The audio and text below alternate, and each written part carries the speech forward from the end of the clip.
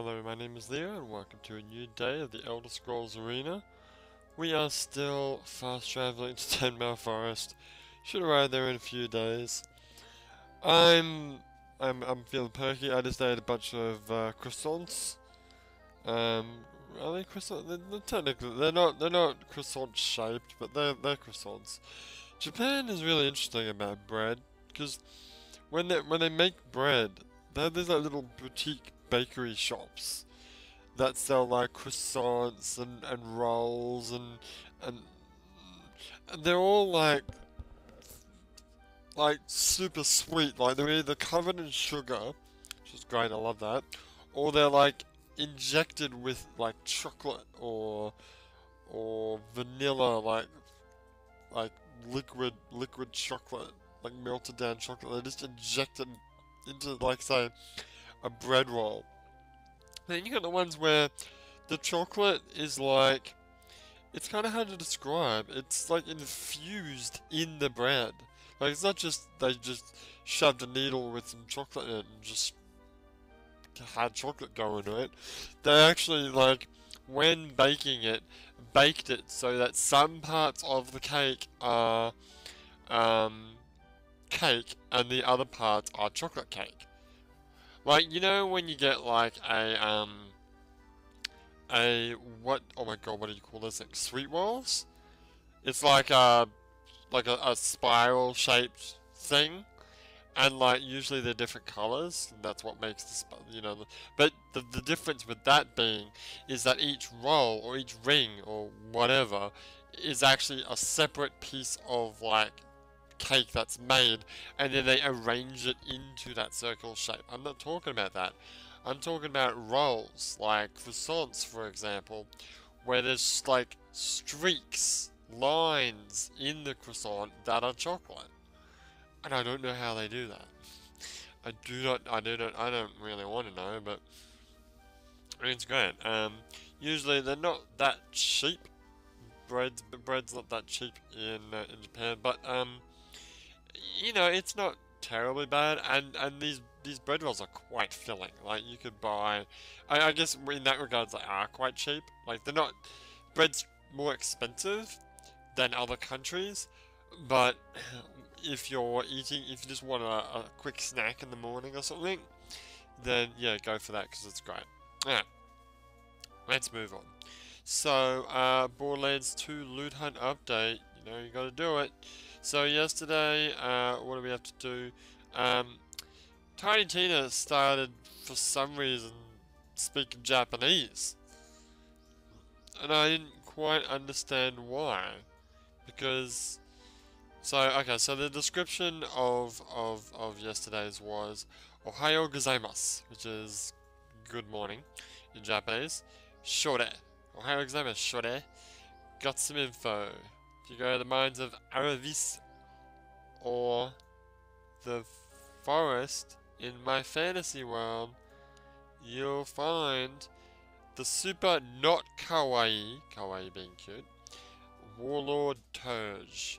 Smash him in the butt and he'll drop the lassure, which you can tell is super fancy because you don't pronounce half the letters or whatever. Okay, so Warland Turge was the Warlord Turge rather was the target for yesterday in the mines of Aravis. Now the mines of Aravis, didn't notice until I started doing it, is part of Tiny Tina's what's her name? Tiny Tina's DLC, which I guess that makes sense because we haven't really done any of her DLC yet. Well, there was that one from like, I think the first week, but that was like, wasn't really, didn't have to get into the DLC to actually do that. This one you do have to get a decent amount through the DLC to actually get to this guy. So he drops the less whatever. It's kind of, you know what? It's kind of like the Bone Shredder that we got, the other day. It's just a submachine gun that does double shot. So, and it's dull, so it does the burst fire when you zoom in. It's really nothing to write home about. Now the target for yesterday was to kill 30,000 orc zerkers. Didn't even know that was a thing, orc zerker. It's basically a gun zerker, only it's an orc. Makes sense. Yeah, we totally made that target, so we just got one more day to go before we can get the sky rockets in sight. Whoop. Afternoon light. Oh, afternoon delight. Okay, so also yesterday in news, lean on me. So, dial submachine guns have increased stability. They'll help you carry on.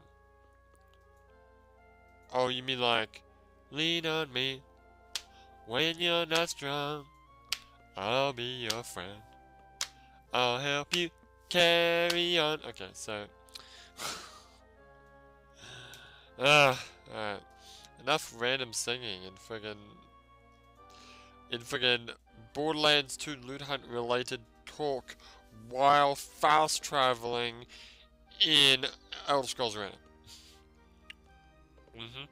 Okay, so there's one thing I did want to talk about actually, and that was, let's go back to not yesterday's, but the day before yesterday's target, which was the Son of Mothrak, and it gave us the Bone Shredder. And I was talking about how the Bone Shredder and the Dove were my favourite weapons. Now, at the time that I actually recorded that, I hadn't actually used the Bone Shredder. I killed Son of Mothrak to get the actual gun. That's literally all I'd done so far.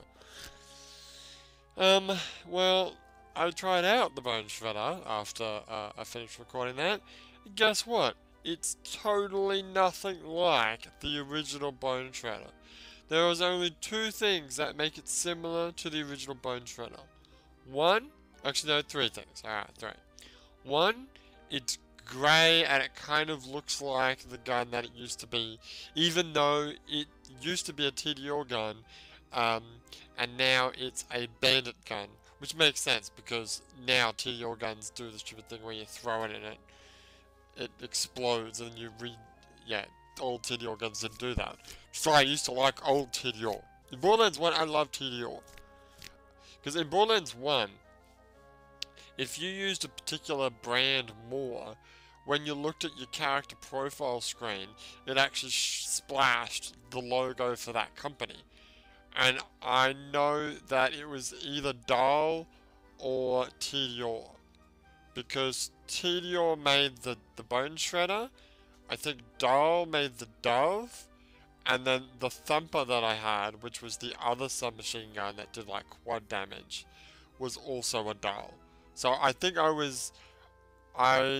went through most of the game with the Bone Shredder, so I'm pretty sure, because you don't get the DAL until like later on in the game. So I'm pretty sure I was TDR for most of the game, and then I started shifting to DAL when I started using the Dove a lot more. Anyway, where was I? Three things that are similar. Okay, so the first thing is it's grey and it kind of looks like the TDR gun it used to be, even though it's not actually TDR. Two, it does do the ×2 double damage that the old gun used to do. Fair enough, I'll give you that. And three, the description it says, and the lead wind blows, which is exactly what it said in the first game. This is where the similarities of this gun end. Okay? First of all, well, my memory of the Bone Shredder is that when you zoom in and you shoot, the bullets are fairly accurate, at least if you do burst fire. Like if you shoot in small bursts, it will pretty much be like very accurate. This Bone Shredder, BL2's Bone Shredder, is not accurate at all.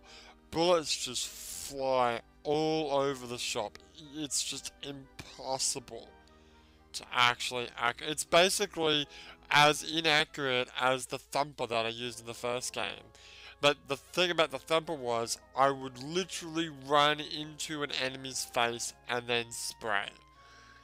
But the Bone Shredder, you know, you're supposed to be able to, like, from a distance, you know, shoot things and pop them in the head, which brings me on to my second problem with the Bone Shredder. It doesn't have a scope. It doesn't have the cool rectangle landscape profile scope. Landscape profile? Landscape, whatever, oriented scope that the first game's Shredder had. In the first game Shredder, as I explained yesterday, you zoom in and the entire screen is the zoom in. There's no like edges of the circle that are blackened because, you know, obviously a circle's not the same shape as my TV screen. But in this one, there just wasn't a scope at all. Maybe it was you know what it could have been? Maybe it was actually the one that I got. Maybe, because I do believe you can get the gun multiple times, although I never actually tried doing that. And I'm pretty sure each time you get it, the stats are slightly different. But, yeah, I'm really disappointed by that. It was just like the standard, well, not so standard, but a little crosshair thingy, but not zoomed in at all. And that really bummed me out. It was basically like shitting all over the great history of the Bone Shredder. And it made me really, but the other thing was, had a decent sized clip size, but it was one of those guns that had the double clips. I think Gunzerkers used that at some point. So it's a submachine gun, but it's got like so many bullets that it's actually got two separate clips that are sort of on diagonal angles. And when you reload, you pop out both and you clip them back in. Which I like that style, but that's not what the TDO is.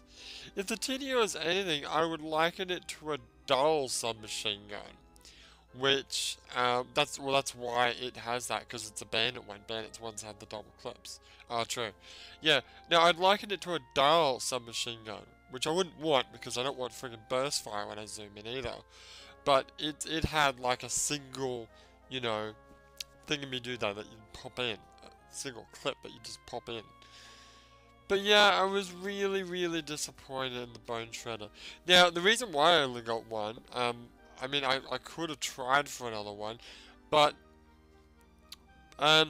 the side of Mothrak, like the area that you fight him, I never noticed this before, but when you fight him, when he drops his loot, sometimes the loot just clips through the world and you can't get it.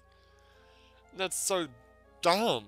It's just ridiculous. I think I tried like 3 times to get the gun before I actually got it, and by the end of it I was like, stuff this, I'm not doing it again. So I mean, I guess if I bothered to put the work in, I could have got my hands on another Bone Shredder that might have had that clip, but that still wouldn't excuse the fact that it sprays all over the place, and it's just not the same gun.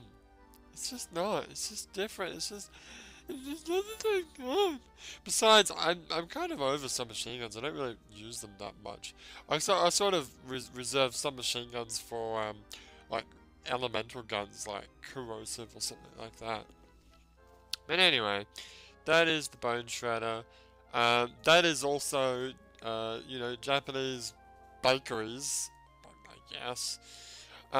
Well, I mean, if we want to get into bakeries, you got like cake shops, which are completely different from your bakeries, that sell these tiny little, like, espresso-sized cakes that you could just eat in one bite, almost.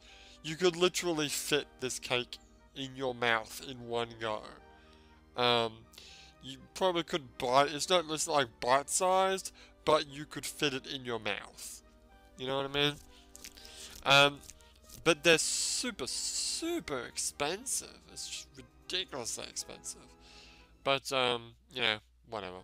Cake. I just eat chocolate. You know, just more chocolate, more better. Or all those really sweet croissants. You know, I actually kind of want to eat more of those croissants. Yeah, those croissants were pretty good. But anyway.